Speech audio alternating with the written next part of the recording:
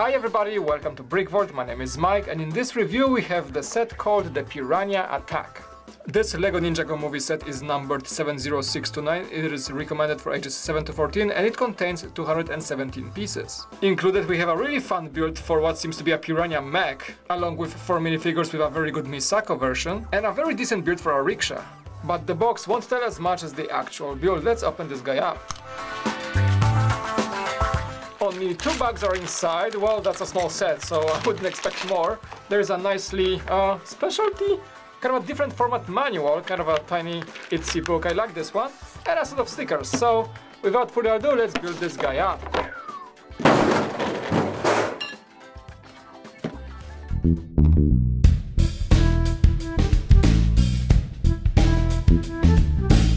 So the weird part while building this is that Misako's face seems to be greenish in tone. Well, the manual shows yellow, and I think the pictures on the box show yellow, but she looks kind of a green on the face. Is that a defect, or is that supposed to be like that? Well, we'll see in the review. I'm gonna take a closer shots of that. Otherwise, it's a very good minifigure, but the face is just, I don't know.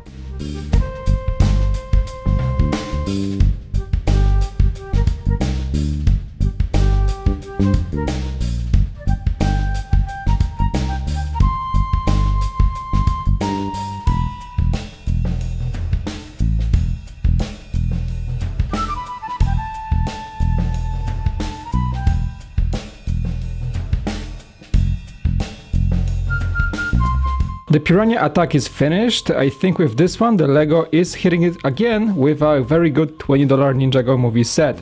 We got a selection of 4 minifigures, a great mech, a rickshaw, and easily this set can compete in quality with the very good LEGO Ninjago movie city chase. For this review, let's start off with the minifigures. And I really want to start off with Misako. She's the most unique, and the thing here is a bit weird because you can see her face is a bit in greenish tone, whereas the box art and the graphics show her in normal yellow tone. So I'm not sure what's wrong here, if that's supposed to be like that. I have not seen the movie, so I'm not sure how she exactly looks like in the movie, but this greenish tone on the face kind of throws me off a bit. I think it should be the classic yellow, but maybe that's a defect, or maybe that is what it's supposed to be. But apart from that, everything else is pretty much excellent. She has one single face expression, and right above it there is the helmet, or the hair mold, whatever you call it. It's one of the most intricate ones I've seen in LEGO so far. Very good armor depiction. Then we have her quiver with some extra sigil mold on the side. That's a really unique quiver. The bow is a classic one, plus we have very good print for the torso showing her armor, and a piece of clothing that goes around her waist. What an awesome minifig for the accessories, a lot of detailing here. I love the whole body in his dark silver color. And boy, I think that might be actually one of the best minifigures in the LEGO Ninjago movie line so far, even surpassing the collectible ones. Really like this one. The second protagonist is Kai, and well, he's not exclusive. We didn't have many versions of Kai actually, nor for any other ninja in the LEGO Ninjago movie line. All of them are pretty much similar, and this one is not a difference. Well, we have a face expression actually too, with a very good showing of his patch on the forehead, and also the hair looks very wavy, very good. I think I had this hair being my favorite from the guys from the Ninjas team. Plus he has a scabbard with 2 katanas as usual, and his classic red Kai printing. Here is a guy named Ray, the only civilian in this set, and he comes with an exclusive civilian print for a LEGO Ninjago movie. That's a nice robe with some clips holding it together. Very nice print, plus he has his feet printed, so that's very unusual and nice to see in such a small set. One single face expression, a very scared one and good looking, and his head that we've seen in other Ninjago movie sets.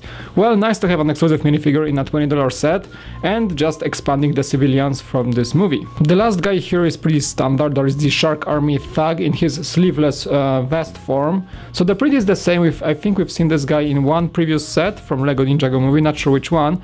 But well, he was seen before. Same goes for the face and his cap that make him look pretty much like a LEGO City Police thug that we've seen a lot of the times. Anyway, he doesn't need a weapon because he is the mech driver. Let's move on to the main part. First the rickshaw, and wow, that is a really nice build actually. I like how they made the whole connection with the rickshaw feel to it. Of course we have big wheels that work like fidget spinners. Oh no, please not. Anyway, they do spin very well. They really do. We have a lot of stickers here, and this thing is on a simple joint. You can see the shape is there, and this thing can also fold like that to keep some leg room and perhaps a standpoint for the rickshaw itself. Well, small build, you have those lampions here at the top that can, you know, swivel like that to just create the proper angle when you're driving this thing. And overall, I just liked how simple it is and how well it looks. As you see, the rickshaw is not perfectly scaled to the minifigure. The big wheels make it look like it's a bit leaning forward towards the minifigure. Ray may be having a hard time holding it, but well, he's a pretty decent driver, I guess, so he should be fine. The space for the client in the back is pretty decent, but it's a bit above than the owner of the rickshaw, usually. Well, overall it still looks good, but I don't think it depicts the reality in a very accurate way. But let's check out the main thing, the Piranha mech. Boy, this thing looks awesome. I fell in love with the ridiculousness of this build. You can see the piranha, the look of the piranha fish gets pretty close. We can see those eyes on the sides, the crazy teeth that those you know, fish have in the front. They do look ridiculous as well. It looks technical. You can see the engines in the back, some fins, some good use of stickers there. There's a periscope, and the feet look like he's wearing, I don't know, flip-flops or something like that, like slippers. Oh no, it looks so funny. I love the guy, and yeah, let's check out inside. The thing opens just like that. You can see the cockpit. Oh, I just dropped the missile here. You can just fit them in there. But you can see the cockpit is very simple. We have a small cheese slope for the cockpit console. It looks pretty good. It's a print, so that's a nice piece to have. Also 2 levers and a lot of space. The guy doesn't see anything when you get him inside. So I think this thing here is a visor. So you look through that. You target your missiles, you target your weaponry, and just close yourself off. And just, oh my god, this is so fun!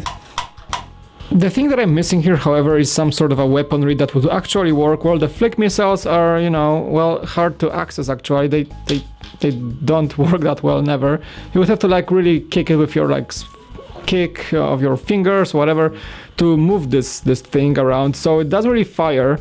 But I know it's small things, so they couldn't fit any spring loaders here or anything like that. Even statues would work better than this. But the cool thing here is that they can actually position under the mech, under the walker, or just on the sides, which you can change the look that way. So I like this aspect of it. There is some sort of a jetpack in the back. You guys seen the movie, so probably it moves that way as well. You can position those nozzles just a bit. There is not much of a motion here. But hey, it looks pretty good, plus it goes well with this fin in the back with the Shark Army emblem as a sticker. Would I recommend this set for $20? Absolutely yes. You get an awesome mech that can just stand on your desk, be your pet, whatever you like. Well, it just looks great. The Piranha look is saved and so accurate. I just like it. Plus we had a decent amount of minifigs, 4 for $20. That's pretty good, with the inclusion of Misako in a very good form. I'm gonna double check that the greenish face thing that we have, but still the minifigure is high quality, one of the best ones that we had so far in the LEGO Ninjago movie line. So that's a very well worth thing to have, plus of course the mech, plus the rickshaw. Anything about this set I really like. Alright, and that's it for this review. Thank you guys so much for watching. The mech looks ridiculous, it's so funny. Just this guy is very well worth getting this set for 20 bucks. You cannot get wrong with that. I really like this one. I hope you did too. If you did, leave a like and subscribe below. I would really appreciate it. Anyway, that's it for the review. Thank you so much for watching. My name is Mike, and I'll see you again on BrickVault.